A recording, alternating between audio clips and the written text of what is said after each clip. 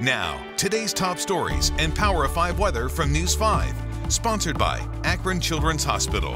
Hi there, everyone. I'm Power 5 meteorologist Brian Shaw. Temperatures in the mid-40s for today, kind of cool. Some spotty sprinkles are going to be possible for today. A few rain showers possible for the overnight as well. We drop down into the upper 30s for the overnight.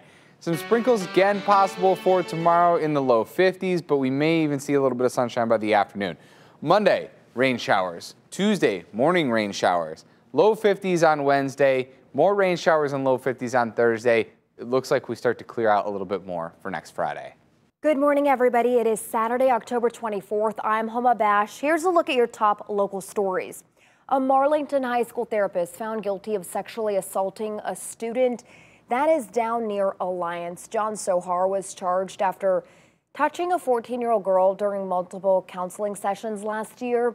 According to the Akron Beacon Journal, Sohar repeatedly denied sexually assaulting the girl or that he convinced her the sexual acts were part of her therapy.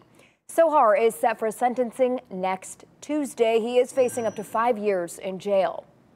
Today is Drug Take-Back Day in Cuyahoga County. According to a national survey on drug use and health from 2018, 9.9 million Americans misused prescription drugs. Studies show that a majority of abused prescription drugs are obtained from family and friends, including from the medicine cabinet right in your own home. There are over 60 locations across the county to dispose of your unwanted or unused prescriptions. If you don't know where you can go, you can contact your local law enforcement. Sponsored by Akron Children's Hospital.